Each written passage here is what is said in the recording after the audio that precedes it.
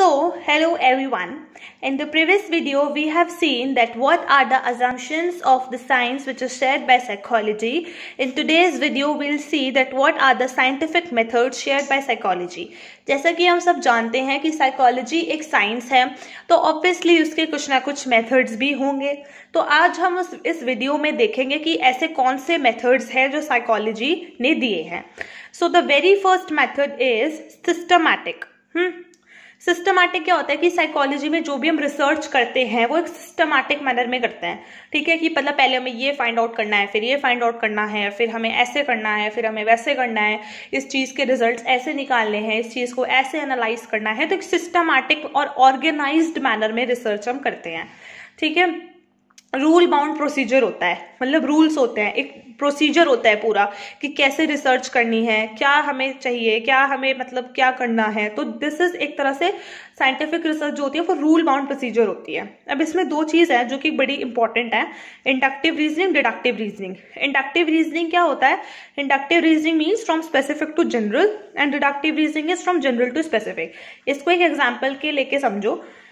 जैसे सपोज कोविड-19 की एक वैक्सीन है, अगर वो एक किसी बंदे पे अप्लाई होती है तो ऑब्वियसली सी बात है वो सब पे अप्लाई होगी. ठीक है, अगर सपोज एक किसी की कोविड-19 वैक्सीन छोड़ो, सपोज कोई एक टैबलेट है, एक पेन किलर है, अगर उससे किसी एक का दर्द कम होता है तो ऑब्वियसली सी बात है वो किसी दूसरे के दर्द को भी कम कर देगी. ठीक है, वो चीज ऐसी है जो सब पे अप्लाई हो सकती है. और अगर वो सब पे अप्लाई हो सकती है तो वो किसी एक पे, ऑब्वियसली हर एक पे अप्लाई हो सकती है. तो मतलब इंडक्टिव रीजनिंग कहता है फ्रॉम स्पेसिफिक टू जनरल. अगर एक पे पेन किलर काम करती है तो और सब पे भी करती है, तो वो जनरल. स्पेसिफिक एक पे, जनरल सब पे. और अगर वो सब पे काम करती है तो ऑब्वियसली वो एक इंसान पे भी काम करेगी. तो अब जो नेक्स्ट मेथड है वो क्या है? कंट्रोल. अब जो हमारी साइंटिफिक रिसर्च होती है ना, वो हम एक तरह से कंट्रोल्ड कंडीशंस में करते हैं.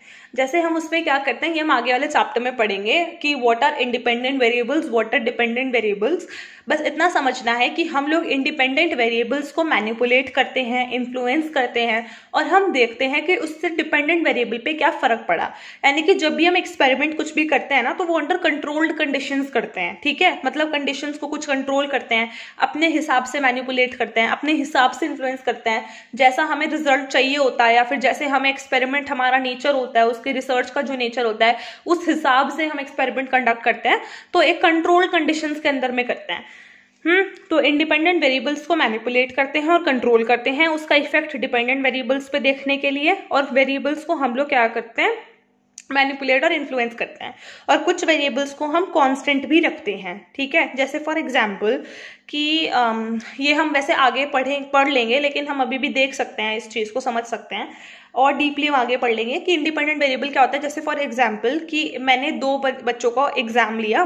एक बच्चे को मैंने बिठा दिया एक ऐसे रूम में जहाँ पे ना प्रॉपर लाइट आ रही है, ना जहाँ पे प्रॉपर मतलब कोई भी वहाँ पे ना लाइट है, ना वहाँ पे बैठने का सही तरीका है, ना उसको प्रॉपर पेन मिला है लिखने के लिए, ना उसके पास प्रॉपर शीट्स हैं अच्छे लिखने के लिए. ठीक है, और एक दूसरे बच्चे को मैंने क्या किया, एक अच्छे से प्रॉपर कंडीशंस में बिठाया है, प्रॉपर लाइट है उसके पास, प्रॉपर एयर आ रही है, प्रॉपर अच्छे से बैठा हुआ है हर जगह, मतलब एक तरह से. तो इसीलिए उसकी कंडीशंस क्या है? प्रॉपर है एज कंपेयर टू दूसरे वाले बच्चे की. तो अब हम देख सकते हैं कि जो कंडीशंस हैं, जिसको बेटर कंडीशंस मिली है ऑब्वियसली उसका पेपर अच्छा जाएगा, और जिसको कंडीशंस बड़ी खराब सी बेकार सी मिली थी उसकी परफॉर्मेंस बेकार जाएगी. तो जो उसका डिपेंडेंट वेरिएबल था, यानी कि जो उसकी परफॉर्मेंस थी, वो किसके ऊपर डिपेंड करती थी? वहां की कंडीशंस के ऊपर. तो कंडीशंस जो है वो इंडिपेंडेंट वेरिएबल हुई, जिनको हमने अपने हिसाब से मैनिपुलेट कर दिया, अपने हिसाब से हमने जिन कंडीशंस को क्या कर दिया? इन्फ्लुएंस कर दिया. ठीक है, और जो डिपेंडेंट वेरिएबल हुआ वो क्या हुआ? डिपेंडेंट वेरिएबल उनकी परफॉर्मेंस हुई, जो किसके ऊपर डिपेंड करती थी? वहां के कंडीशंस के ऊपर, कि अगर कंडीशंस अच्छी तो परफॉर्मेंस अच्छी, कंडीशंस बेकार तो परफॉर्मेंस बेकार.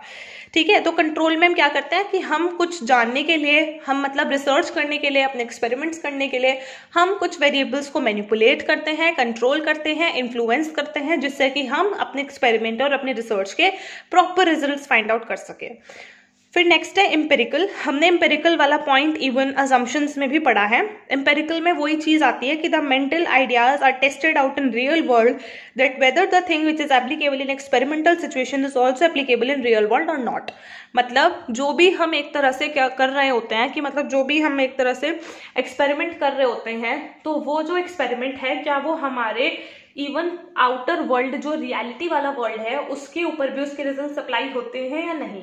अगर मैं ये बात अंडर कंट्रोल्ड कंडीशंस कह रही हूँ कि परफॉर्मेंस जो है वो बेकार कंडीशंस की वजह से जो है इम्पैक्ट करती है, मतलब जो परफॉर्मेंस है वो ड्यू टू वो कंडीशंस जो है, मतलब अगर वहाँ की प्रॉपर कंडीशंस है तो परफॉर्मेंस अच्छी है और अगर प्रॉपर कंडीशंस नहीं है तो परफॉर्मेंस बेकार है। अगर मैंने वो एक्सपेरिमेंटल सिचुएशन में वो चीज करी है तो मैं इवन बाहर भी ये चीज अप्लाई होगी। ठीक है, मतलब जो भी चीज हम जो भी एक्सपेरिमेंट करते हैं, जो भी मतलब हम रिसर्च करते हैं, उस चीज के जो भी रिजल्ट्स आते हैं वो आपके सिर्फ एक्सपेरिमेंटल सिचुएशंस में ही नहीं आने चाहिए, बल्कि वो जो सेम रिजल्ट्स आपके इवन जो है वो बाहर भी रियल वर्ल्ड में आने चाहिए। ठीक है, क्योंकि जो साइकोलॉजी है उसमें हम क्या कर रहे हैं, हम लोगों के लिए तो रिसर्चेस कर रहे हैं, एक्सपेरिमेंट्स कर रहे हैं, उनके लिए नई नई थ्योरीज बना रहे हैं, नए नए प्रिंसिपल्स दे रहे हैं जो अपनी डेली लाइफ में अप्लाई करते हैं। तो इसीलिए हम लोगों को ये भी देखना है कि जो चीज हमने अंदर एक्सपेरिमेंटल सिचुएशन के टेस्ट की है वो चीज सेम हमारी किसके बाहर वाले जो वर्ल्ड है, रियलिटी वाला जो वर्ल्ड है, उसमें भी वो चीज अप्लाई होनी चाहिए। तभी हम बोल सकते हैं कि हाँ हमारी ये रिसर्च सही है और एप्लीकेबल है। फिर नेक्स्ट पॉइंट है your critical investigation. Critical investigation क्या कहता है? सो हमने देख लिया empirical, now next is critical investigation. Critical investigation होता है कि हम हर चीज को बड़ी क्रिटिकली इन्वेस्टिगेट करते हैं। रूल बाउंड प्रोसीजर होता है कि रूल्स के हिसाब से एक सिस्टमैटिक मैनर में एक प्रोसीजर बना के अच्छे से इन्वेस्टिगेट करते हैं किसी चीज को। बिल्कुल भी साइकोलॉजिस्ट जो है उसको बिल्कुल भी बायस्ड नहीं होना।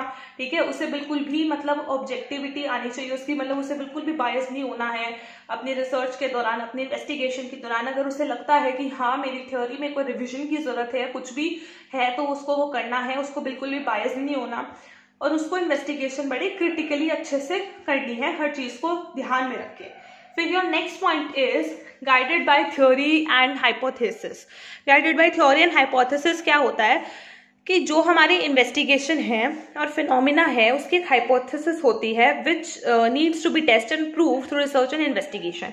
हम ऑब्वियसली जब भी कोई रिसर्च करते हैं, कोई एक्सपेरिमेंट करते हैं, तो हम मतलब क्या कर रहे हैं, हमारा कोई इसके पीछे कोई गोल है, कोई एम है कि हमें ये चीज टेस्ट करनी है या फिर ये चीज हमें मतलब पता लगानी है। जैसे फॉर एग्जांपल मैं बोलती हूँ कि अगर ज्यादा शुगर कंजम्पशन करें, मतलब ज्यादा मीठा खाएंगे तो डायबिटीज हो जाएंगी या फिर ओबेसिटी हो जाएंगी।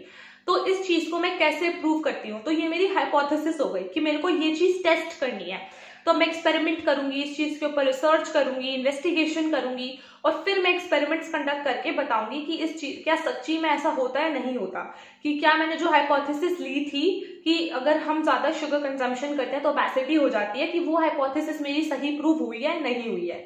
यानी कि मैंने एक चीज ले ली, एक हाइपोथेसिस ले ली, उस हाइपोथेसिस को एक्सपेरिमेंट्स के दौरान मैं क्या करूंगी, प्रूव करूंगी कि weather my hypothesis is correct और it is not, through your experiments, through your research and through your investigations.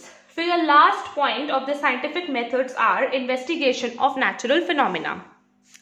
सो ना इन्वेस्टिगेशन ऑफ नेचुरल फिनोमिना क्या कहता है कि जो साइंटिस्ट्स होते हैं ना वो बहुत ज्यादा इंटरेस्टेड होते हैं जो चीज नेचुरली अकर होती है उसको पढ़ने में, उसको समझने में। ठीक है, क्योंकि उनसे ना वो और ज्यादा कॉम्प्लेक्स फिनोमिनाज निकाल लेते हैं। उन्हें बड़ी क्यूरियोसिटी सी होती है नेचुरली अकरिंग चीज को ऑब्जर्व करने में, देखने में, क्योंकि उससे ही वो कुछ ना कुछ प्रिंसिपल्स, थ्योरीज, ये सब चीजें निकाल लाते हैं। So scientists are very curious to study, investigate and research about the phenomena which occur naturally and this curiosity makes them to invent new things and research both. तो मतलब क्या हुआ इसका कि जो साइंटिस्ट्स होते हैं वो बहुत ज्यादा क्यूरियस हैं, बहुत ज्यादा उन्हें दिलचस्पी होती है इस बात में कि जो नेचुरल अकरिंग फिनोमिना है, जो नेचुरली जो चीजें अकर होती हैं उनको पढ़ने में, उनको मतलब उनके ऊपर कुछ रिसर्च करने में, इन्वेस्टिगेशन करने में, एक्सपेरिमेंट्स करने में, और उन्हीं से वो और कॉम्प्लेक्स फिनोमिना की तरफ जाते हैं। ठीक है, so thank you so much. That's all for today's video. In the next video, we'll see what are the problems which is shared by psychology. मतलब कुछ प्रॉब्लम्स जो साइकोलॉजी में के अंदर आती हैं during the research, experiments and investigation. Hope you like the video. Thank you.